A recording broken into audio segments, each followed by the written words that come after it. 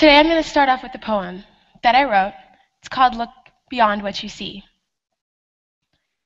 When you look at me, what do you see? I'm a woman, about 5'7", caramel skin.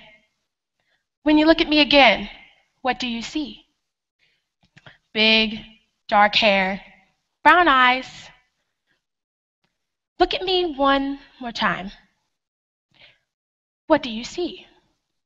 I got a mole about 1/2 inch underneath my left eye, a cream birthmark on the back of my left leg, a scar on the left side of my chest. There's a lot going on the left side of my body.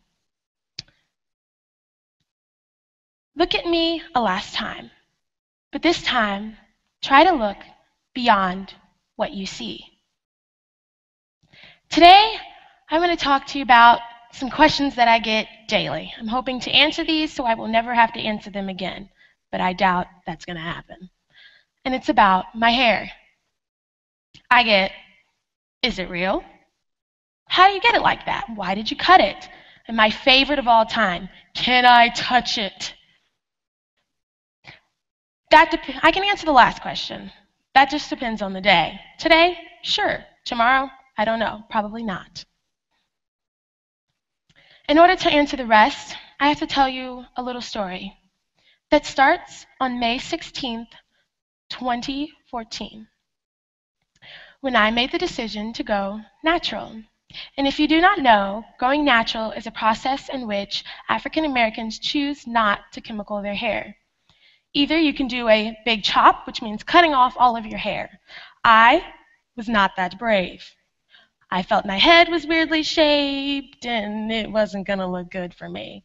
So I decided to transition, which is when you allow your hair to grow half natural, half chemical. I decided to do this. If you asked me then why I decided to do this, I probably would say, I'm trying to get healthy hair. But on the inside, it was more like, I want the long, biracial, lovely curls. Obviously, that didn't happen. And I'm definitely not biracial, so I don't even know why I thought that was going to happen. But I think I was tricked. When I did my research, I saw these beautiful girls running on the beach, long hair, and I read blogs about how this was just a life-changing process. You're really going to get in touch with your ethnicity. I saw the big afro and the black power, and I was inspired. I didn't know what they actually meant beneath the surface of the photo until I actually went through the process myself, in which I emotionally started to grow confident in myself. Culturally, I became confident in what my heritage created me to be as a Native American, as an African American, and there's some Caucasian in there way, way, way down the line. And each of those I began to see in my hair.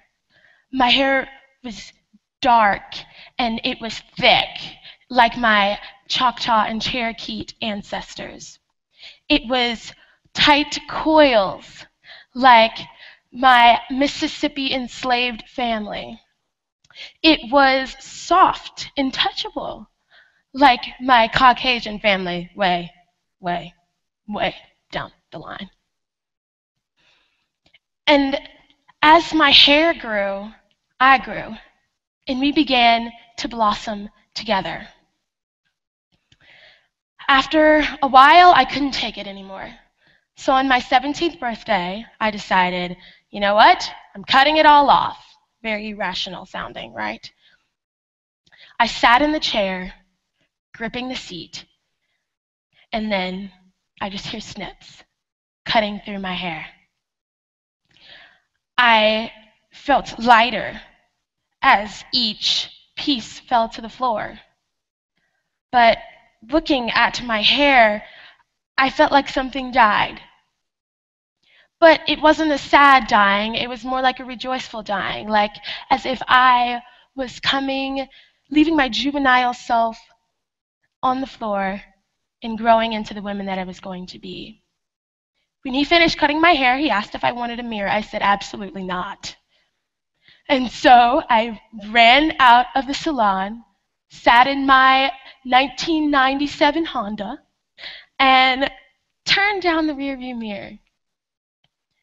And I looked, and I began to laugh vigorously. I have no idea to this day why I laughed so hard. Maybe to keep from bursting into tears, or maybe because I saw those ancestors and I rejoiced in what they created me to be, the woman that they were showing who I was going to be.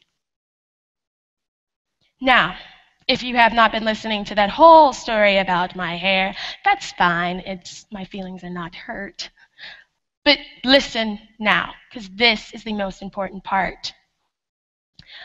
I want to challenge you not to cut off all of your hair, because that would be crazy. But I want to challenge you to search for your heritage. Because if you look for a part of you, then you'll find yourself in there, such as I found myself through my journey. I challenge you to do this not just for yourself, but for everyone around you, because maybe you would be able to understand someone else better, like the caramel-skinned, brown-eyed, big curly-haired girl that you just want to touch her hair. I challenge you to do this so that we can all walk together with our heritage and be able to find each other within who our ancestors created us to be.